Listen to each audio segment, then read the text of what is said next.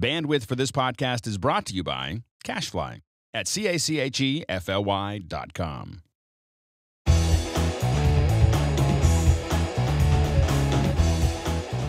Welcome back to MacBreak Studio. We're here in the studio in Digital Barn in Prescott, Arizona. You know, it doesn't matter, it's a green screen, who cares, right? We could be anywhere. We could be anywhere. So we're going to be talking about the new features in Final Cut Pro 10.1.2, specifically media management, major changes there. So Mark's going to walk us through the essentially key 3 changes, right? Yeah, sort of 3. There's a lot to talk about. There's a lot of changes in 10.1.2, and over the next few MacBreak Studios, we're going to be diving into various features, but the biggest thing really relates to media management. And you might say, well, wait a minute, didn't media management just change in 10.1? They're refining it. They are. So we introduced a library model, which is fantastic. But there are some changes here that are very interesting, and I think they are good refinements. You know, Apple keeps tweaking, make things a little better. So the first thing I want to talk about is they've changed the way that you establish the import options for a library. Change. You say change like in big changes? Or? Well, let me just show you. I think the easiest thing is to show you. So what I'm going to do, I'm here in Final Cut. I'm going to create a new library. I have one open, but I'm just going to create a new one to see what happens. So I'm going to say new library, and I'm just going to call it MBS.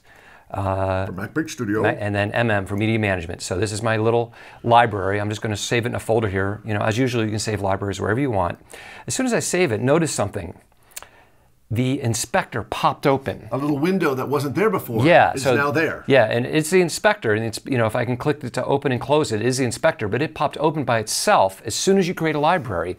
And there's a whole new pane here called Library Properties. So this whole pane is new, and it establishes for you exactly what's going on with storage locations for everything. Yeah, so let's overview it here. At the very top is the name of your library and the name of the drive that it's located on. So right away you know where it's located. In fact, if you move your mouse over it, the tooltip will give you more information about that library. Not much, just the name of the library, but the tooltip will come in more handy later here. Underneath it here, we have storage locations. So check this out. It's broken into 3 primary locations here. We've got media, cache, and backups, okay? So media means the media that you're going to bring into your library. So anything you import, video, still images, photos, graphics, anything constitutes media. Yeah, anything that you're going to import, that tells you right here where it's going to go. And by default, it's going to go in the library, which if you've already been using Final Cut Pro 10.1 or you've been watching our tutorials, you know that that is called a managed library. A managed library, right. All the media that you import will be copied into the library. The second thing is called the cache. And the cache is the repository for your bank account. Your bank account, your cache, right? C-A-C-H-E. And the cache is where you have all your render files are stored, all your analysis files, optical flow, stabilization, thumbnails, waveforms, all of those things constitute cache, and they're stored by default in the library as well. And then finally, where your backups are stored, which by default is this Final Cut Backups folder in your Movies folder. So it's a local drive. It's a local drive. In fact, if you do move the cursor, there's your tooltip. If you move the cursor over each of these, it'll tell you the exact path of the library. No, it's actually showing you the path of your media there, isn't it? Well, here it's showing the path of this library. So you see FCP bundle. So it's showing the path of the actual library. And down here is media locations, but we don't have any media yet. Okay, there's nothing in here yet. So this shows you where things are going to be stored by default and allows you to change it. Okay, so that's the first change, and we'll work with it in just a minute. But the second change is that you can now take any transcoded media, meaning optimized media or proxy media, and you can store it wherever you want.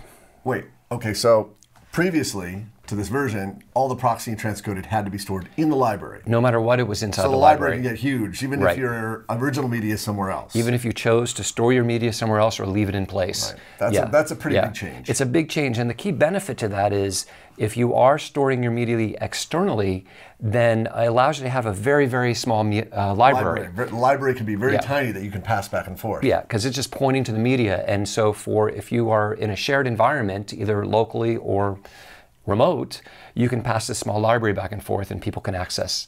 It'll point to the media. So I want to demonstrate exactly that happens. In fact, if you look very close, it's very tiny here, but you look, media includes imported files, proxy and optimized files, and consolidated files. Okay, so I want to demonstrate how it actually can include that proxy and optimized media when it's not in the library.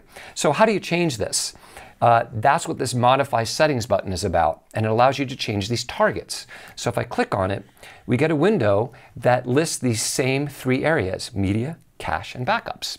Okay, and so what I'm going to do for media, I'm going to go to Choose, and I'm going to place the media instead. I'll just place it in this same folder I have here, and I'll create a new folder, and I'll call it My Media.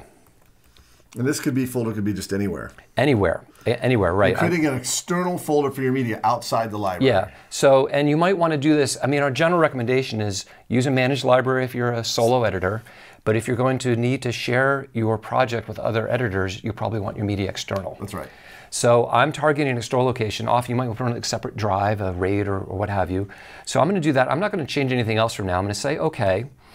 And we can see that we've now targeted this external folder. Right. So now if I go to import a clip, let me select the event here. And if I go to import a clip into this event, I'll go to the desktop on this drive here, and I have a clips folder. And here I have a clip. And what I'll do, I'll choose to import. And here we'll see the natural consequence of the fact that we now decide where the import happens up front. Okay? And that consequence is we can no longer make that decision here.